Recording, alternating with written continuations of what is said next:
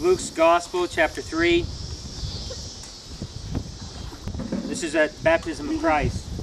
It says, "Now it came about when all the people were baptized, that Jesus also was baptized. And while he was praying, heaven was opened. The Holy Spirit descended upon him in the bodily form like a dove. And a voice came out of heaven, 'Thou art my beloved Son, in thee I am well pleased.'" Our Father is well pleased in us when we are obedient to his calling on our lives. We cannot love him without having obedience. Baptism is that symbol of obedience to that which he's already done in our lives. It symbolizes our death and our burial, but most importantly, our resurrection, our new life that we walk in Jesus Christ. Connor comes today to profess Jesus Christ as his Lord and Savior. That which he's already received inside, he says to you in this public formation, that he wants to walk with Christ in obedience. As Jesus walked in obedience, as every disciple after that in the scripture walks in obedience after salvation, one of the very first acts of obedience is baptism. And so today I'll ask, as I always do, is there anyone else that has professed Jesus Christ but has not been obedient in baptism that'd like to come forward and be baptized today? If not, let's have a word of prayer together. Father, we have had a beautiful day in your creation.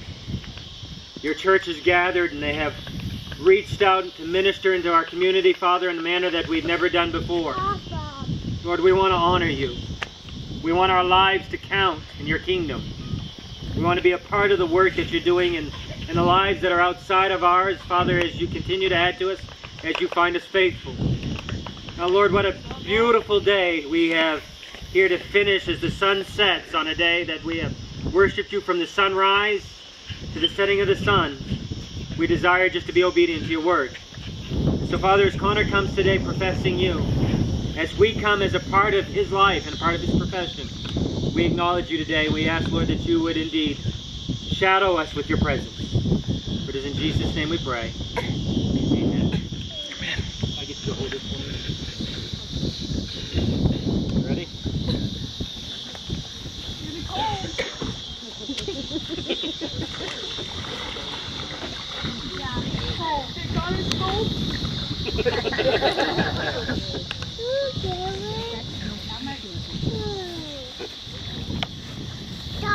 Okay?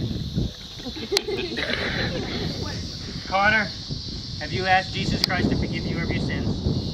Has he come in and made you a new person?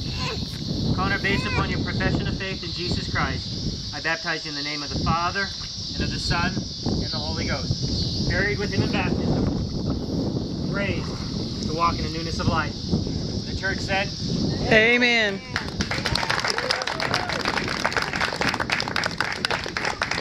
Anyone else? I'm done swimming.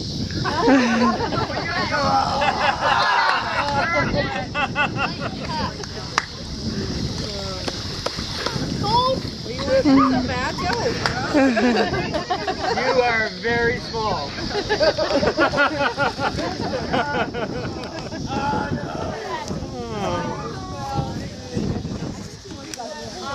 Make sure you say hi to Connor. Encourage.